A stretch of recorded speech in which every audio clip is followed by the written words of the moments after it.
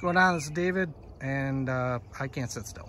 So I've changed up my updated grass hot water system.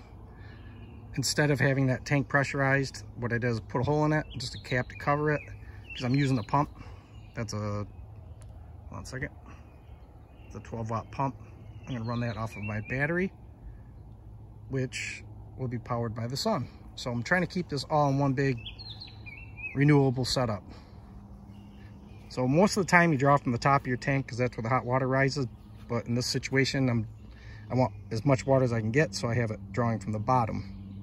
And this, it's encircled with heat, so I don't have to worry too much about that. If I had coils, I would take it obviously from the top and then run it up this way, but doing it different this way and it works.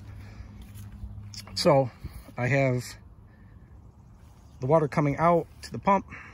I'll probably position that somewhere else, and the same thing with my battery. I'm going to make a cover for it so it doesn't sit out there in the element with a solar panel on it. That'll be my next objective, is put solar on it. So this is the IBC tote tank that I cut in half. That way, when I take my shower, check that out, my feet don't get muddy. And you want to take a bath? Go ahead, take a bath. This is concept. This is pretty cool. I kind of, you've seen, I like that alternative energy where, you know, I'm using grass clippings. I got to mow the lawn anyway, so why not utilize them? And that's what I'm doing. So as it gives me heat for my hot shower, it'll also give me compost for next year's garden. So it's kind of a double thing. And check the water out here, or the compost here is 140 degrees right there. So let's go down near the tank. That's near the tank, it'll drop down. I just stirred the pile too, so it's still 118. And it's been a week, maybe a week. I'll put it in there. Oh, that went up. It's 140. It's gonna naturally be colder near the tank. I literally just filled this with cold water because I tried it out. I didn't take a shower, but I ran the pump and it worked good. The water was hot. I mean, not hot enough to burn you, but you could easily take a shower in it. So that's why here it's a little bit cooler near the tank, because it's got cold water in it. It'll, once it, you know, becomes ambient and all gets together, it'll equal out. So, and this is the filler. So I'll put my garden hose on there. That way I can fill the system, close it off, draw the water I need. When I'm done, hook it back up, fill it, and just rinse and repeat, basically. David Outdoors, utilizing my grass clippings, renewable energy, got a hot shower.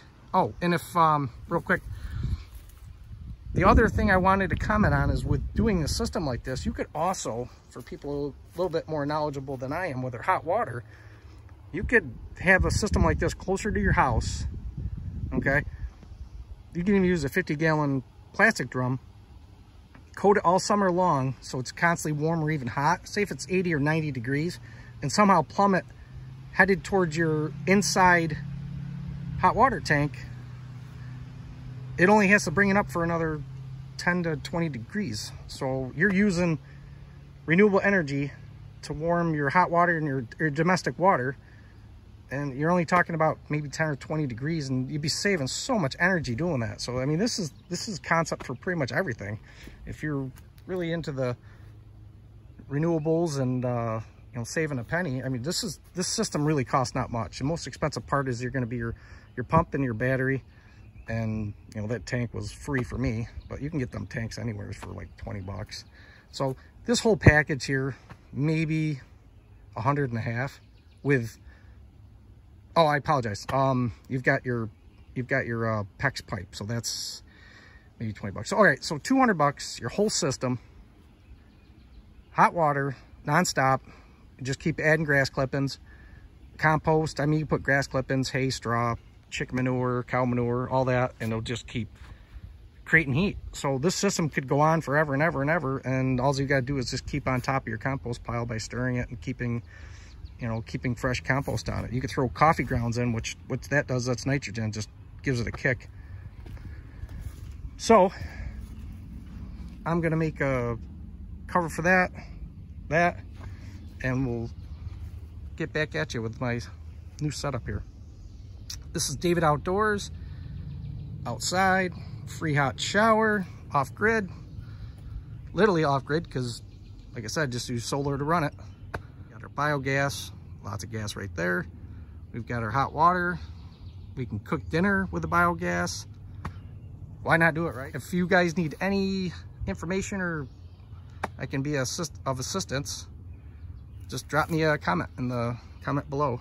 So please hit the subscribe, hit the like button, notification, so anytime I come up with the renewable energy topics, you'll be the first to know.